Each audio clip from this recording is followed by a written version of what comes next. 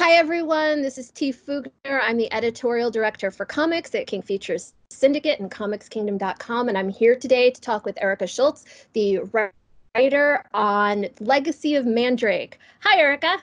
Hello, thank you so much. Thank you for being with us. Um, so you are the writer on a new miniseries from Stonebot and Red 5 called Legacy of Mandrake. And this is it's a comic based on Mandrake the Magician. Yes. Before we talk about Legacy of Mandrake, I'd love to get to know you a little bit. So if you can tell us a little bit about yourself and your background, I think that would be awesome. Well, I am a writer, editor, and letterer. I've written for Marvel, DC, Image, Dynamite, a bunch of different publishers, and now Stonebot and Red 5 and King Features. I used to work as a background artist and animator at a studio in New York called Continuity Studios. And I love sequential storytelling. I really do, whether it's comics or storyboarding things. I just love the idea of telling stories and creating an emotional connection between characters and the story and an audience. And I hope that's what we did with Mandrake here. Thank you. So are you working on anything else you want to tell us about? Do you have any other projects that are really exciting for you right now? I do actually. Forgotten Home, which is a Comixology original series. The trade paperback is out at the end of June. So if you want to pick that up on Comixology Unlimited, Kindle Unlimited, or Prime Reading. I'm also an editor for Mad Cave Studios, and we're going to be announcing a lot of fantastic new books coming out. Unfortunately, I can't talk about them just yet. And then this great series that we're doing with Stonebot and Red 5 and King Features. Fantastic. I'm really looking forward to hearing more about your other projects. So Legacy of Mandrake. Now, this is a book that is based on Mandrake the Magician, which is a comic that started in 1934 by Lee Falk. It was a newspaper comic strip. So do you want to tell us a little bit about who Mandrake is? Mandrake is a character who is basically a crime fighter. He travels all over the world, solving mysteries, solving crimes. He had in the original comic strip, he had a sidekick, this man named Lothar, who was actually he was, I believe, the crown prince of this African nation, and he ends up leaving his home to travel the world with Mandrake. There were some bits in the original that were a little racy for nowadays. There was a lot of social issues that really were not dealt with properly in the original comic. So obviously we wanted to make sure that not only when we were working on Mandy, and updating it, but also making sure that these are things that we are going to address in terms of inequality and giving characters more agency and giving characters more space and things like that, and more representation. Thank you. So did you know about Mandrake before you started working on this project? I did not. I was very unfamiliar. Like, I had heard the name Mandrake just in general, and it's funny because I actually work with Tom Mandrake at the Kubert School. So anytime I would hear Mandrake, I would always think about him, or I would think about other artists and things like that. But the character of Mandrake the Magician, I wasn't familiar with at all, and so I did some deep dive research, and you at King Features help give me some more original strips and stuff to look at and really get the feel of it. But the character is, he's this very heroic kind of, even when I'm wrong, I'm right kind of character. And he, basically fights for the good of the world kind of thing. There's a lot of other sort of evil magicians and, thieves and would-be despots, and he is the one who's going to step in and find a way to take them down. Great. So What was that when you were looking at all of these, and I remember you did a lot of research and Yeah. really dug into those old comics. What was your favorite thing about the original character? Um, I liked the fact that he sort of made no apologies for using his magic, and he wasn't worrying about having this sort of secret identity. He was as the comic progressed, because it started in 34 and it went all the way to, I think, was it the 90s or early 2000s. It kept going. But Lee Falk. Yeah, actually, yeah, I think it's actually until like the 2010s. It ended in like the 2010s. It's I mean, Lee ended Falk pretty wasn't on it recently. the whole time, though. No, But no. in the originals, when that Lee Falk was on it, Mandrake didn't have a secret identity, and he was later on, like in the later 30s, he was kind of almost like a household name. So like he would show up on the shores of this, place, and it would be like, oh, you're the great Mandrake, and people would more or less like try and solicit his help. We've got this, terrible thing going on, or uh, one time I think they were in like Morocco. There was like, the black market, thieves market, and you have to bust the thieves market because all this crazy stuff is going on. So he made a name for himself. He made no apologies for who he was, and he just sort of like swept into town, solved your problem, and I'm on to the next mystery. He was kind of like the Alan Quartermain consummate adventurer kind of character. Yeah, thanks. So now that brings us up to today, and you're working on Legacy of Mandrake. And Legacy of Mandrake introduces a new character. So if you can tell us a little bit about her, I think we're all really excited to meet her. Mandragora Tirado Paz, or Mandragora Constanza Tirado Paz, is Mandy Paz. She is well, I don't want to give anything away, but she is related tangentially to Mandrake. And her mother and Mandrake were friends. And she has the ability to wield magic like Mandrake did. She's a magician, though she's untrained, really. So she has a lot of raw ability, but not a lot of discipline with it. And so there's a lot of room for these sort of like funny moments where she's like, oh, this is totally going to work. And it totally doesn't. She is a typical 17-year-old girl. She's got, high school that she has to worry about, and college applications that she has to worry about. And, sometimes she butts heads with her mom. So it's not, and on top of all of that, she's got this, otherworldly power that she can't always control.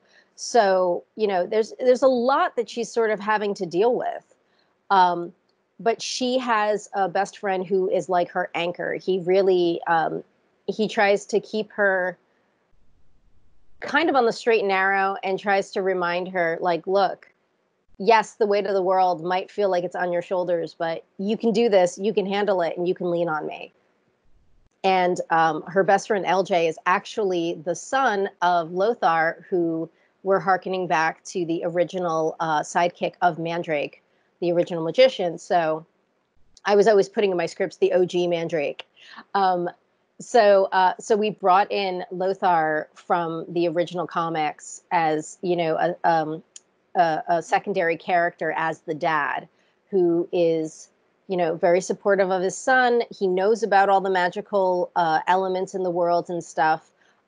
In this version, though, we are giving Mandy and LJ secret identities, because you think about it, like, you're a teenager, you have enough to worry about. Like, the last thing you want to do is have people knocking on your door because, you're some famous superhero now. Yeah, no, that would probably be a problem. They can't just Yeah, like pick up and go gallivanting around the world exactly. yeah. So when we talking about Mandy, you really built this character from the ground up, and I'd love for you to talk a little bit about you talked a bit about her life. I'd love for you to talk a little bit about who she is as a person and the character aspects, the sort of personality you created for her, and what qualities about her are really important to you. She is a very proud Latinx woman. She is, I got a lot of direction from Stonebot, from King Features as well. But Mandy is a very proud Latinx girl. She is, she's very confident, but she's like a lot of teenage girls in the sense that, she will project this confidence and then deep down she's questioning herself. So she's not only questioning herself just in general life, life choices, but also using magic and things like that. She's a bit snarky. She's fun. She likes making people laugh. She also likes the fact that she has a little edge on people with the magic. And so she knows that you can't just like go around maliciously bullying people, but she also knows that when she sees an injustice, she might, do a little twinkle to get a little, little edge on somebody. So that actually brings up Mandy's powers, which obviously are really central to the story that you're telling. And I know, from talking to you while we've been working on the book, that you really thought very hard about how Mandy's powers worked and how you wanted to set up the magic system for Mandy's world. And so I'd love to hear more about how you approached creating this magic system. Well, I think there needs to be like rules when it comes to magic, because a lot of times people will be like, oh, well, it's just magic, just fix it with magic. So I think there needs to be rules. And we tried to create this sort of world where, Mandy has a lot of different abilities. She learns to be able to create figure images of herself, which is basically like astral projection, which is something from the original Mandrake comic strip, where Mandrake would project himself sort of across space to be able to give a message to someone. So Mandy sort of slowly learns how to do that. She learns how to do what's called telepathic hypnosis, this idea of sort of bringing someone into a mindscape. But it's not like she can't just like snap her fingers and disappear. Like, it's not something that easy. She is learning defensive magic as well as offensive magic. And a lot of it comes down to sort of like using like, blasts and sort of like almost like pushing people away to be able to sort of like clear the way. It's like, okay, I don't really want to start punching and kicking, but if I have to, I will. But let's just move you out of the way, like almost telekinesis kind of thing. But she's definitely, there's so many abilities that the original Mandrake had going through all the strips. And it almost seemed like every comic strip, there was this new power that was revealed. And I didn't want to, pile all that on Mandy, because she is a novice. And when we start with the original Mandrake, he's already a master. So he already knows, exactly what he can do and such. So I wanted to make sure that Mandy had these, goof up moments, but also doesn't realize like the true abilities that she has. That's really cool. And then one of the things that we see in Legacy of Mandrake is that Mandy's not the only one who we meet with powers. LJ also has powers, but his are a little bit different. And I think it's really interesting how the dynamic with their powers and the dynamic with their friendship work together. So I'd love to hear a little bit about how you built that relationship. It's a really important relationship in the book, and sort of about their each of their relationship to their powers. In the when you're starting off reading this new series, LJ, there's sort of a bit of a contention between Mandy and LJ, because Mandy doesn't originally know that LJ has abilities, and he's sort of kept that from her. And through one of the plot points, he reveals them, and she's kind of like, whoa, whoa, whoa. Why didn't you say anything? And his reasoning behind that was a couple, it was, two, threefold. One, she defines herself a lot by her abilities, and he being such a supportive friend, he didn't want to be like, oh, well, I have powers too, so you're not so special. He wanted to be supportive. Secondly, his powers are way more limited than hers. He has basically defensive abilities. He can create sort of defending shields, and he uses that to protect her when she's fighting and to protect the people that, the civilians that are kind of caught in the crosshairs of these conflicts that they come across. And also, LJ's basic role is, I'm a loyal friend. I love Mandy like a sister, and I just want to help her. And sometimes when people are a little more special than others, their egos are kind of fragile. So sometimes you kind of have to take a bit of a back seat to not, pop the balloon of your best friend. And trust me, I get it. But he's definitely, their relationship is super important just in general, because Mandy has a single mom. Mabel, her mom, is a single mom. So Mandy doesn't have a lot of people in the world to really count on. And LJ, because LJ's dad comes from this idea of magic, and LJ's dad comes from this world of magic, there are very few people that really understand it. And so LJ is one of those people who understands Mandy. And Mandy, because she's snarky and she dresses a little different and stuff, she tends at school, she's kind of like the weird kid. So LJ is kind of a weird kid too. So it's almost like the freaks and geeks, kind of, they bond together that way. And it helps that, their parents have known each other forever and stuff. So they really have like a very sort of familial kind of relationship. Maybe it'll be something more, who knows? Not saying anything, just maybe there'll be a love triangle. I don't know. We'll figure it out. Uh-oh. All right. There are ideas. There are ideas written in the notebook. So, I'm excited about this notebook. I haven't seen this notebook, so I'm looking forward to it. So, I think that, beyond the characters, you also did quite a lot of work creating Mandy's world. And one of the things that that I've noticed reading your scripts, and I think was really exciting to see, was how much you built reference into your scripts.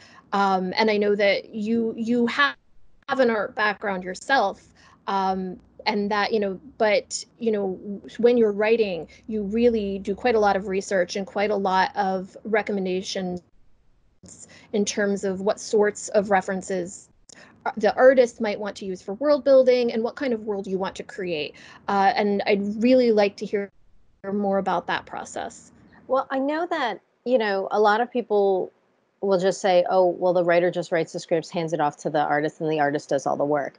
And there are times that is the case. A lot of times when it comes to building these, otherworldly kind of things, you want to be able to say to the artist, this is the idea that I have in my head. This is not edict, but I hope that this image, this, video clip, this, quick thing here, quick GIF, I hope that this at least sparks your mind into expanding this, into bringing this more to life. I hope it gives you just a little inspiration to bring it more to life. I like giving artists reference. I know that sometimes in script writing, it's really difficult to articulate exactly what you're thinking. So having an art background, I'll do thumbnails sometimes in the script. There's a sequence in one of the scripts where it's a 12-panel page, and I know 12 panels is like, holy crap, 12 panels is a lot. But I thumbnailed it out, and I said, this is how I'm picturing it, and this is how it would work. So, use this to try and figure it out. If you can find a better way to do it, good on you. But if not, this is how it will fit in 12 panels. And I know a lot of artists may kind of almost be taken aback by getting thumbnails from a writer, but I remind them, I'm like, look, I have, been a background artist and an inker and a colorist and stuff, so I'm staying in my lane technically, still kind of thing, because my lane is basically the highway. um, but I want to be able to, I want the artist to at least have a starting off point. Like, I don't want them to feel like they're starting at nothing with just a couple of words on the page. I want them to be able to grab some of the inspiration and say, oh, okay, cool. Yeah, let's do it like this, or let's do it like that. And especially with some of the main characters were basically designed off the bat. But some of the other characters, we kind of had discussions with Matthias over at Stonebot and the art team over there about, what kind of characters are we looking for in terms of some of the bads? Are they this type of character? Are they that? Are they anthropomorphic? Are they, more like Clayface kind of, bleh, blobs kind of thing? Like, how are they? So there was a lot of discussion with the art team on it, because it really is, it's a collaborative process. Comics are a collaborative process, and you want to make sure that everybody is able to throw in their bit on Stone Soup, you know what I mean? Yeah. No, that's a great way of putting it. So you mentioned bads, and I don't want you to give too much away, but it sounds like Vandy's going to have a conflict in the story. Um, Yes. yeah. Every Mandy will feel what a lot of teenage girls feel, is she will trust in someone, and that trust will be betrayed, and um, things get ugly, and Mandy's got Ooh. to find a way to, she has to find a way to sort of find her own agency, to find her own abilities, and not just like the magical abilities, but just like the confidence within herself. Because a lot of times, especially with teenage girls, confidence is, a lot of times, it's just sort of like a projection versus actual, true, genuine, I believe in myself. So Mandy's going to have some hurdles that she's going to have to jump over, and to really, at the end of this, come out as on top as she can. I'm so looking forward to seeing these finished books. We're still in the process, and it's just so exciting. So Getting I hope pages everybody is else. getting pages is Yeah. fun. Seeing it Yeah. come to life is always really great. So the lead artist on this project is Diego Garibaldi, who's just been doing such a phenomenal job.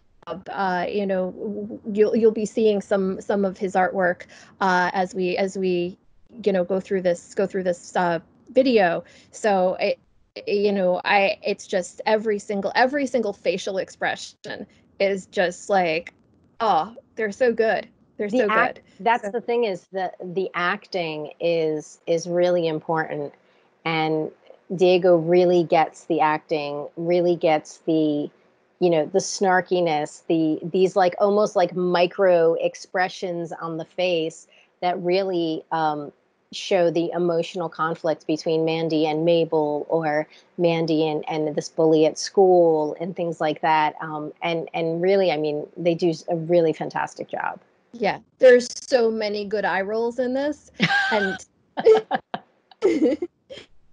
As every teenage girl is it, just all about the eye roll. it's really great. So yeah, so I'm so excited to share more of this with everyone. Um, so I think one of the things that's interesting about this project for me is that we, it's effectively, it's not just taking a legacy character who's been around a long time and updating that character. It's effectively building a brand new character off the groundwork of a legacy character. And for what was that process like, and what were some of the maybe most fun parts of it? What were some of the most difficult parts of it? Well, yeah, because in this world, the OG Mandrake still exists. People know who that character was, and he's still around, or at least the knowledge of him is still around. So it's not like Mandy is just this brand new character and no one's ever heard of magic before. Like people have heard of Mandrake. Um, some of the most fun parts were grabbing like little Easter eggs throughout from a lot of the really old strips, with references to certain characters, references to certain locations that are very important. One of the things is that Mandrake and many of the magicians like him all attend this sort of one school, um, basically called the College of Magic. There's a very loquacious Latin version of it, and I'm not even going to attempt it. It's like Collegium de Magicosis or something like that. I'm not even going to attempt it. But basically, there's, so there are characters that are from that I kind of wanted to hint at, and I wanted to just pay homage to. Some of the other things, like I said before, was, there are some really, not cool stuff in the original comic strips in terms of how women are treated, in terms of how minorities are treated and such.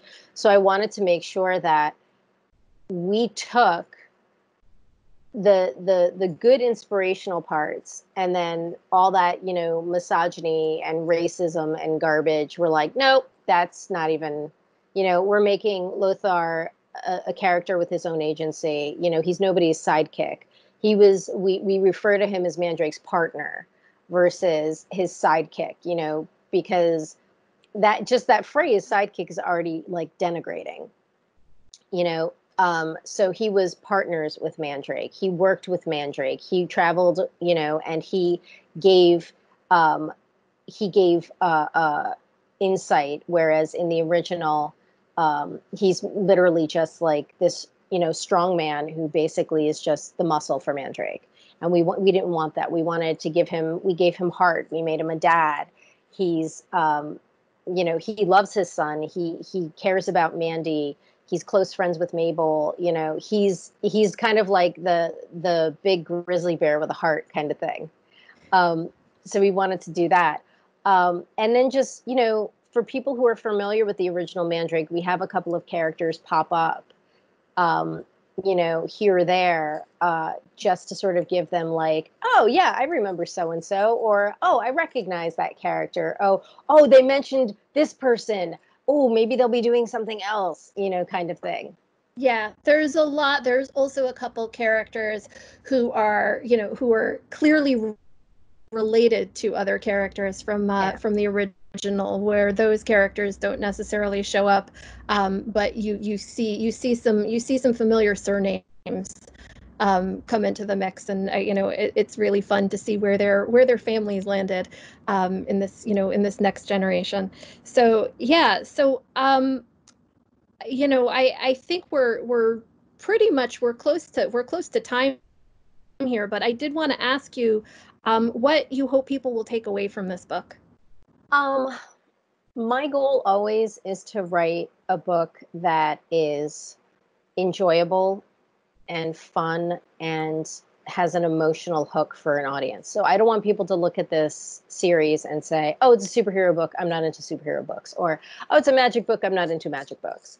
I want them to look at this and say, oh, this is a book about a young woman finding her place in the world and having to navigate not only just being a regular teenager, which is in and of itself is its own issues, but having to navigate this, having this ability and the responsibility of this ability, and, the good and the bad that comes with it. And, you look at any superhero, the second somebody knows you have superpowers, you have a target on your back, So she is fun, she is sassy, she's vulnerable, and she's not the character who can do everything and is perfect and everything. No, she's very flawed, and she admits it. And you see a lot of her personal growth throughout this as well. So I just hope people want, if you want to read just a fun book about a cool teenager who's finding her way and kicking ass along the way and learning some stuff about herself, then this is definitely a book that you need to pick up. And if Thank you you like so magic, great. much, Erica. Yes, and if you like magic. Thank you so much, Erica. I'd just like to, real quick, let us know where people can find you and your work online. Okay, so my socials are Erica Schultz, SCHULTZ 42 on Twitter, or Erica Schultz Writes, WRITES on Instagram. And I'm at ericaschultzwrites.com. And obviously, this is going to be on like the King Features website and the Stonebot website and the Red 5 website. So you can definitely look to pick it up through that. Yeah, and we're really, really excited to share Mandy with everyone. So thanks everybody for joining us today.